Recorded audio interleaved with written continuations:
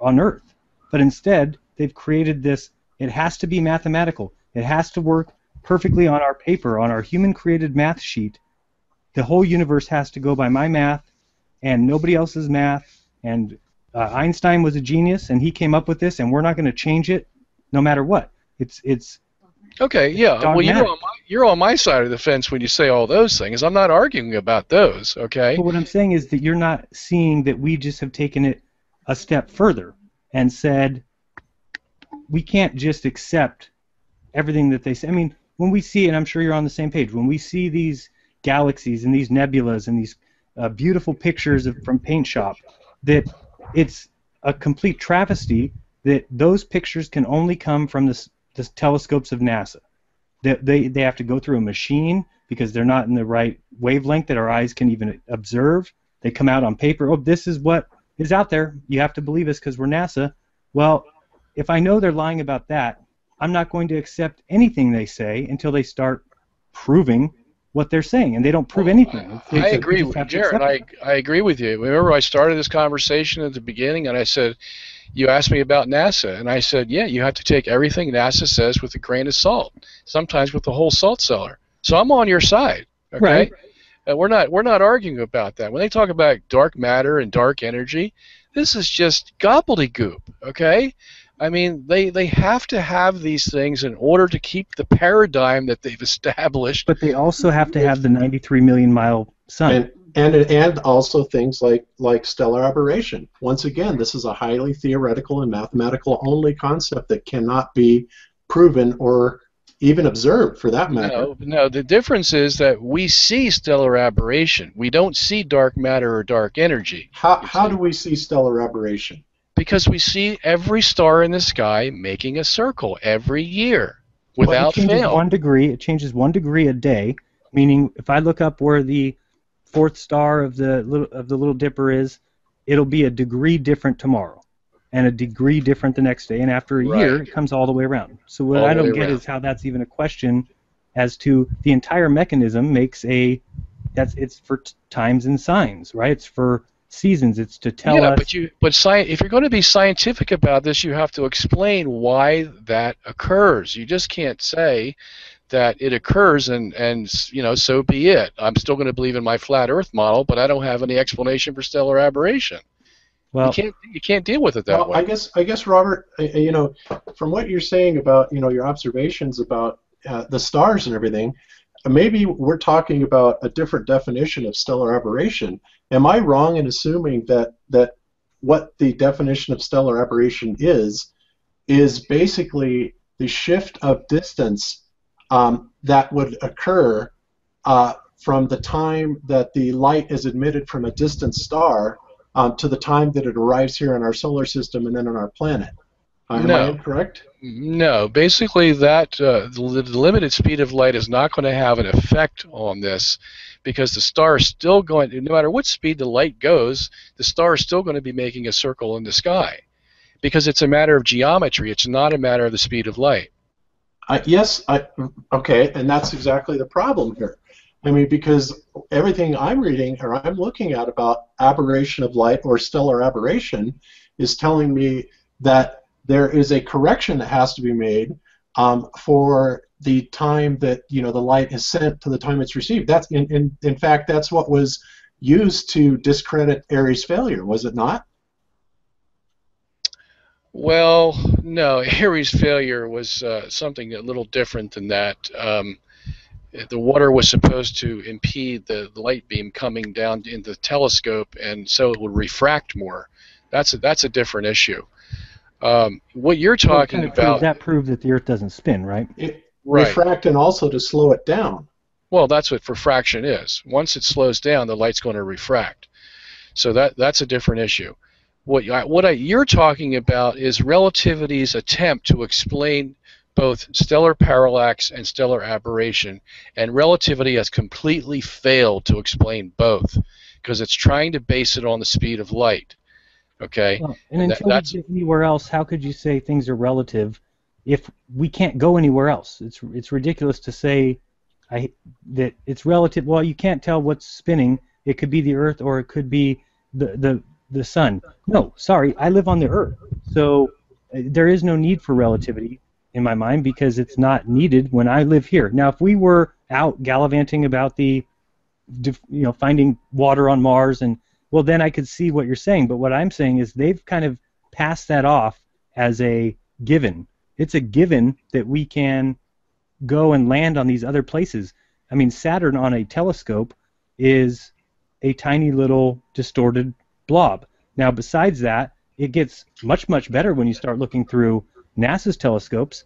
But if you're even talking about the best telescope on Earth from an astronomer, you don't see anything that tells you, oh, I can go and land on Mars. I can go and land on Neptune. I can go to Pluto and see what they sent back pictures as. So what I'm saying is they're just assuming, or kind of letting us assume, that all that stuff is possible.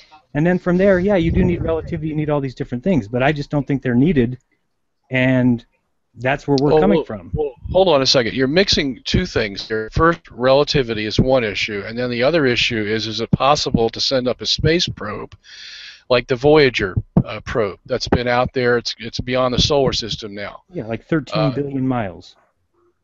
Yeah, well, it's going to happen. I mean, the inertia that was given to the Voyager space probe is going to take it millions of miles outside the solar system.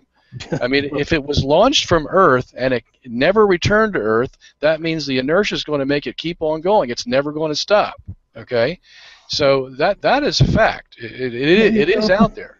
Yeah, when you say fact, though, it's almost as if you're applying fact to the things that you accept, and the things that you just don't call fact. No, I mean, because we all know that they sent the Voyager spacecraft out into space and it's never returned. We don't all know that.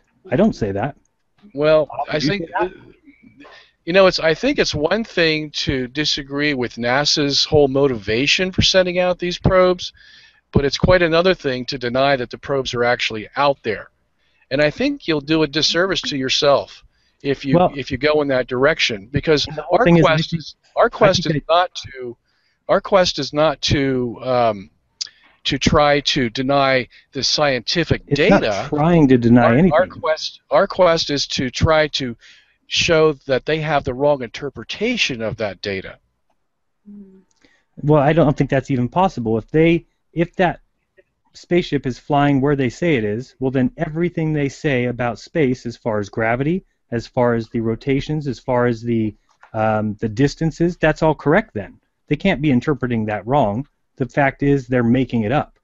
And where I say that from, and you can say I'm doing a discredit to myself would be how I spent the first 35 years of my life, which was simply accepting things because I'm told to accept them, that they're fact.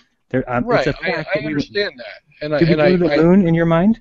In your mind, did we go to the moon ever?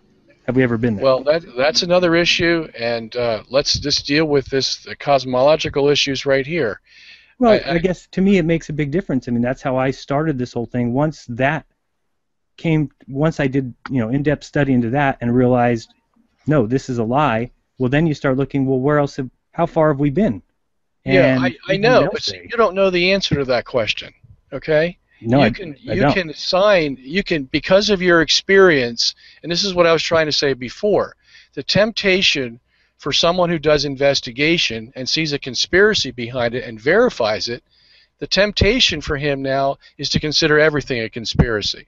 And that's just not true. Or just consider everything for what it is and then address each one, kind of like that guy said at the beginning when I read, and he said it's just the way you observe the universe and the way that you evaluate evidence.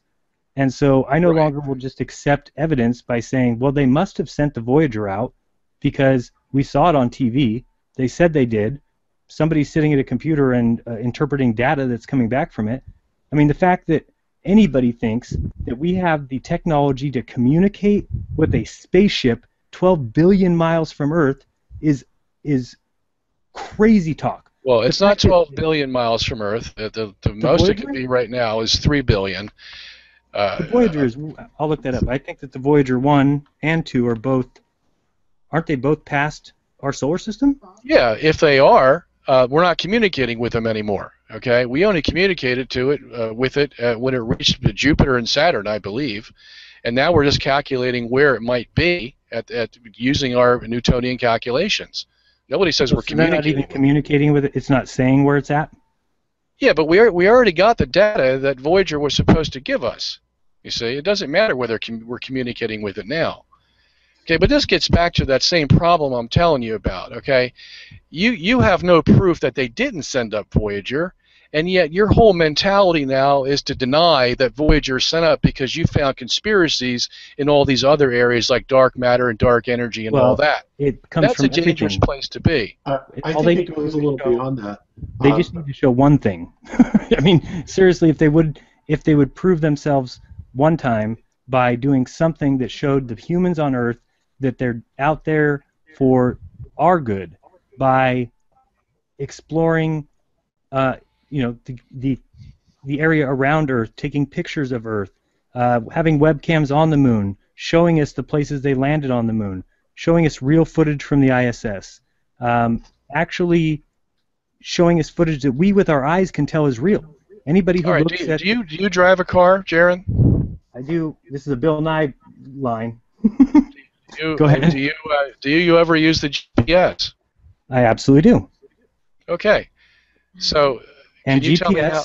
GPS has been studied many times, and at 300 base stations across the plane, it would be 1/10 as expensive as they say the satellite system that runs GPS is. And so I'm not talking about the expense. I'm talking about how it works. Well, what I'm saying is they could have easily stole 90% of the money that everybody put into it, and for 10% of the price, we have GPS within a meter of accuracy, and it's simply with base stations. There's no... And GPS also it can very easily be just an advancement of a technology called LORAN, or in these days it's called eLORAN. So, I mean, most of the things are taken ground-based measurements. In fact,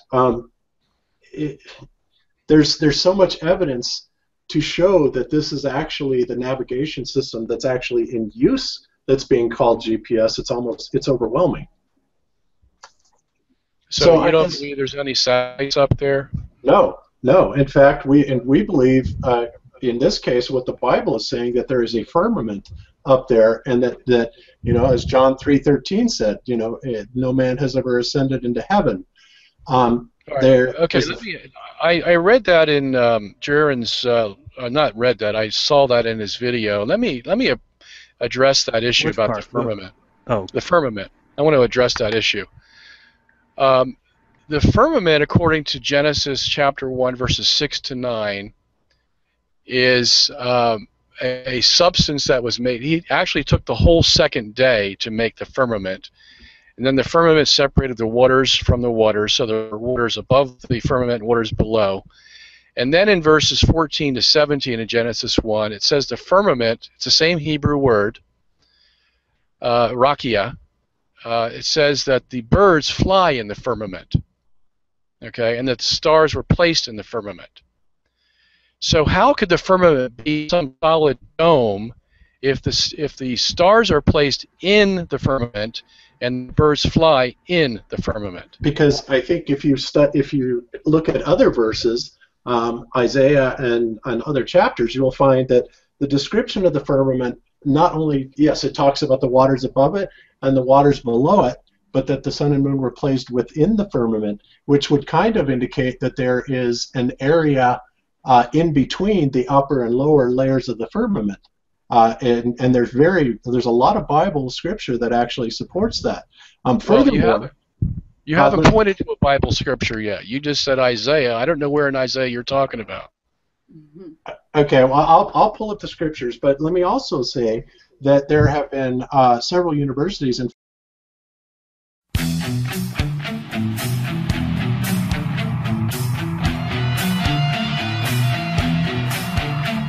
If there's something strange in your neighborhood, who you gonna call? If there's something weird and it don't look good, who you gonna call?